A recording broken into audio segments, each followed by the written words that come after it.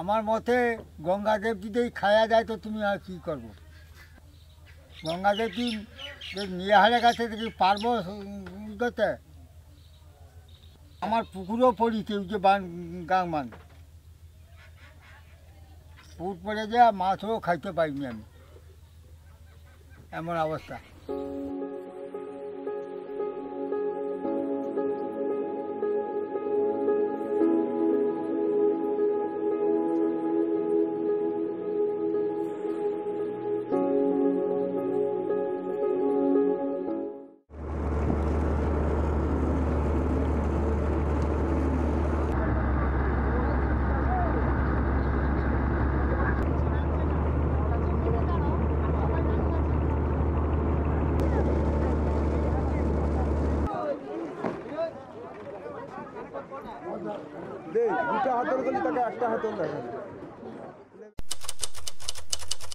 আজ পর্যন্ত আমার বর্তমান বয়স 44 বছর। তো আমি ছোটোর থেকে দেখছি দ্বীপটা ভাঙছে। তো আমার যখন জ্ঞান পড়ে তখন কিন্তু আমাদের এই ঘোড়ামারা গ্রাম পঞ্চায়েতটা 3টে মৌজা নিয়ে এই গ্রাম পঞ্চায়েত ছিল। ঘোড়ামারা, খাসিমারা মৌজা, লোহাচড়া মৌজা। এর আগে আমাদের যে লোহাচড়া মৌজা 910 হেক্টর প্রায় ছিল, সেটা কিন্তু নদীতে বিলীন হয়ে গেছে। আর বর্তমানে আমাদের ঘোড়ামারা গ্রাম পঞ্চায়েতটা আছে, ঘোড়ামারা মৌজাটা। আর খাসিমারা মৌজা যেটা ছিল সেটাও কিন্তু উঠে চলে গেছে, সেটা একদম বিলীন হয়ে গেছে। আমাদের যখন জলের ভাঙনে বাঁধ ভেঙে জল ঢুকে এসেছিল, তখন আমাদের বাচ্চা কাচ্চা নিয়ে উপসে থাকতে হতো। তারপরে কোথায় হয়তো ঘরে জল ঢুকে গেছে, তখন হয়তো বাচ্চা কাচ্চা নিয়ে কোথায় গাছতলায় বসে থাকতে হতো।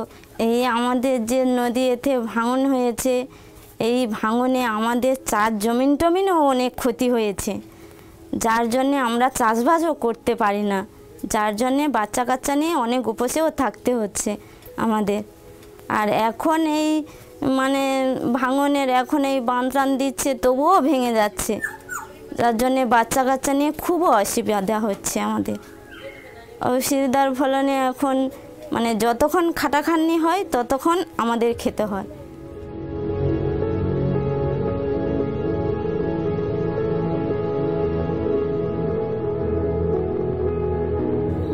উপরের থেকে জল সম্পূর্ণ এই ঘোড়ামারার উপরে আছড়ে পড়ে, যার জন্য টানের স্রোতের ভাগটা এত বেশি, যার জন্য এই ঘোড়ামারা দ্বীপটা পর বিচ্ছিন্ন হয়ে যাচ্ছে, কোনো রকমে ঠেকানো যাচ্ছে না।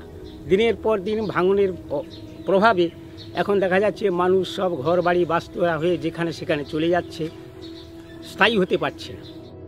আমাদের সমস্যা যেহেতু একমাত্র যোগাযোগ হচ্ছে ফেরিঘাট, কাকদ্বীপ থেকে আমাদের ঘোড়ামারা ফেরিঘাট।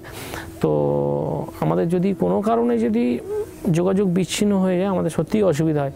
এই যে অনেক সময় অসুখ বিসুখ হলে আমাদের খুবই কষ্ট হয়, তাদেরকে কিন্তু ওই ট্রলার ভাসিয়ে ট্রলারে করেই নিয়ে যেতে, যত ঝড়ঝঞ্ঝা হোক আর যাই হোক আমাদের কিন্তু ওই ট্রলারে করেই পেরিয়ে যেতে হয়।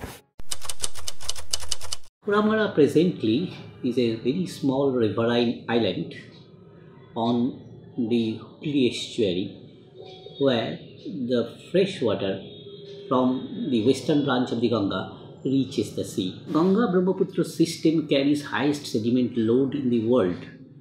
About 1 billion tons of sediment load reaches the estuary through the Ganga-Brahmaputra and Meghna system, and tide pushback part of this sediment load into the interior of the estuary, and thereby the new islets sometimes emerge and sometimes the coastlines are eroded.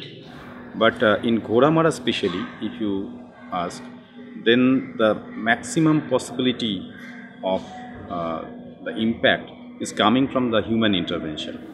Kolkata Port Trust, they engaged one consultant from Netherlands. They actually recommended all these guide walls, 7 in total, to improve the navigation facility in the Haldia port. But unfortunately the work started and only one guide wall they have put. The major intention was the river flow was going in this channel, so the intention was to divert it through that channel, that is the Gillingham channel. But unfortunately the construction was not fully completed, and then it diverted towards Ghoramara, and this is Ghoramara. It has reduced around 60% in last 25 years, and the islands like Lohachara and Bedford, they disappeared. So that was the proposed guide wall, but that was not constructed and the islands are suffering.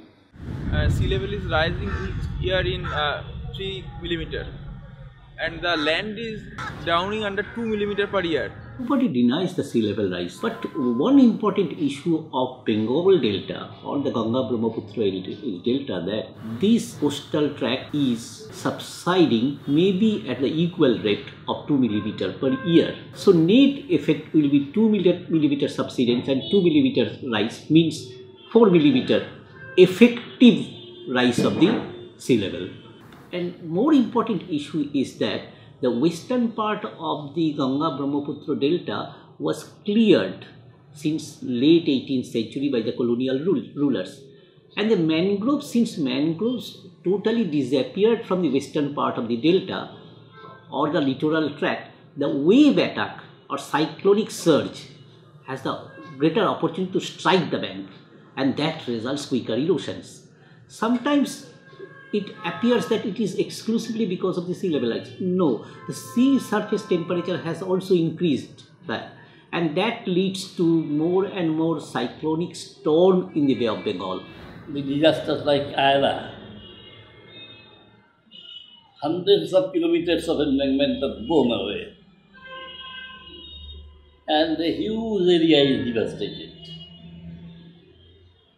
What man builds in 40 years is completely damaged within 1 hour. বরজ বাড়ি চলে যাচ্ছে, তারপরে ভেঙে ভেঙে ছোট হয়ে যাচ্ছে।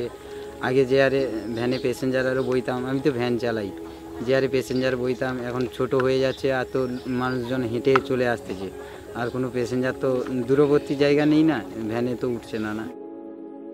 অতীতে মানে কি মানুষ, ঘোড়ামারার মানুষ কিন্তু চাষবাসের উপরেই নির্ভরশীল ছিল, মানে ধান চাষ করতো, তাতেই তাদের জীবিকা নির্বাহ হতো, ধান বিক্রি করতো, তার দ্বারাই তার সংসার পরিচালনা করতো। তারপরে আস্তে আস্তে কী হলো, ধান চাষের মানে তারপরে পরে লঙ্কা বাগান করতো সেই সময়টা, তারপরে তরমুজ বাগান করতো, আবার এই নদীতে পিন বাগদা আর কি, এটা ধরে জীবিকা নির্বাহ করতো। তারপরে ইলিশ জালের নৌকো বেয়েও প্রচুর মানুষ জীবিকা নির্বাহ করতো। বর্তমান ঘোড়ামারাতে বেশিরভাগ পান বরজের উপরে নির্ভরশীল, বেশি পান বাগান করেই জীবিকা নির্বাহ করে, কারণ একটা পান বাগানে প্রচুর সমদিবস সৃষ্টি হয় প্রতি বছর। এখন আমরা আমাদের যেটা জমি জায়গায় যখন চাষবাস ছিল, তখন আমাদের হয়তো 12 মাসে 12 রকম পার্বণ চলতো, পিঠে কাছ থেকে, পায়েসের কাছ থেকে, নবান্নর কাছ থেকে বিভিন্ন রকম অনুষ্ঠান হতো, কিন্তু ওই জমি জায়গা যাওয়ার ফলে আমরা সেভাবে করতে পারিনি। হয়তো বছরে একবার আচার অনুষ্ঠান ওইভাবেই করা হয়, যেটা হয়তো দেখা যেত বছরের মাসের মধ্যে 2বার 3বার করা যেত, কিন্তু সেটা আর করা সম্ভব হচ্ছে না। ওই বছরের মধ্যে হয়তো 2বার কি 3বার কোনো রকমই করা হয়। আগে চাষবাস ছিল, সেগুলো তো নদীর গর্ভে চলে গেছে সব। আমাদের এই জন্মজুরি খাট ছাড়া তো কিছু কাজ নেই। আর মাটি কাটা এই মাটি যে ওই নদীর বান্ডার যে মাটি কাটা হয়, ওর 100 দিনের কাজ করি। তবে আমাদের এই প্রতিনিয়ত এই ভাঙন মানে যেভাবে আসছে দেখছি, ছোট থেকে মানুষ অভ্যস্ত হয়ে গেছে যে আজকের তার বাড়িটা পড়েছে, কালকের আমার বাড়িটা পড়বে। এতে করে খুব একটা মানে মানুষের মধ্যে সেভাবে মানে কষ্টটা সেভাবে বোঝা যায় না, কারণ জানি একদিন যাবে, কারণ আমাদের দ্বীপটা তো স্থায়ী নয়, ভবিষ্যতে উঠে যাবে। সেই জন্য মনে মোটামুটি একটা ধারণা হয়ে গেছে, সেই জন্য আমাদের মনের মধ্যে খুব একটা কষ্ট হয় না। তো আমাদের এখানে হিন্দু মুসলিমদের মধ্যে এতটা হৃদ্যতা আছে যে অন্য কোথাও গেলে দেখতে পাওয়া যায় না। এখানে মানে কে হিন্দু কে মুসলমান এটা কিন্তু বোঝা যাবে না, একদম পাশাপাশি বসে কিন্তু সকলে চা খাওয়া বলুন, গল্পগুজব করুন বলুন, যে কোনো বিষয়ে। In Sundarban, they always try to be a single group, because day in and day out they have to fight with the nature. I myself have seen that in a festival called Rath Yatra, in that Rath Yatra is basically a Hindu festival, but on that same day, I mean Eid was there. So I have seen that the Muslim children wearing new garments, new clothes, they are pulling the Rath. it is really very important. I mean, it became very important to me how the secularism can be built up. They taught us. আমার বাড়িটা ছিল ওই দক্ষিণ দিকে রায়পাড়া গ্রামে। সেই গ্রামে অনেক লোক ছিল, সব নদী গর্ভে চলে গেছে। কেউ চলে গেছে সেই বঙ্কিমনগর, কেউ চলে গেছে সাগরে জীবনতলা, চারদিকে লোক সব চলে গেছে। Total number of house is 1095 and total number of people living in Ghoramara is 5193। ये 2011 का डेटा है। 2017 में ये around 3000 है। But in West Bengal there is no migration register, so we cannot tell you how many number of people they migrated. But if you go to the adjoining island like Sagar Island and Kagdip area, you can find lot of people migrated from Ghoramara, and we can count them. I remember Ghoramara was once a very prosperous place, and now most of the population of Ghoramara, they have become environmental refugees.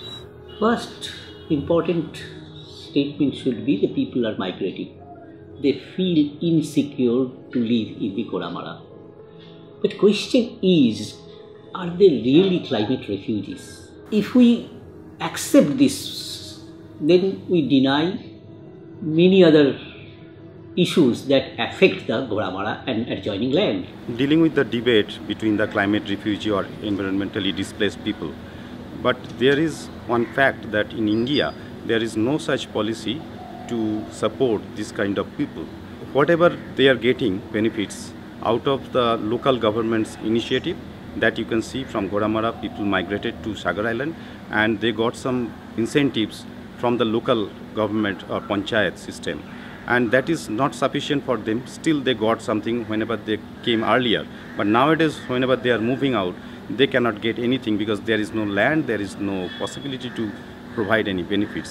So we need to have some strict policy. তবে ভবিষ্যতে কি হবে না হবে সেটাও তো এখন বলতে পারছি না।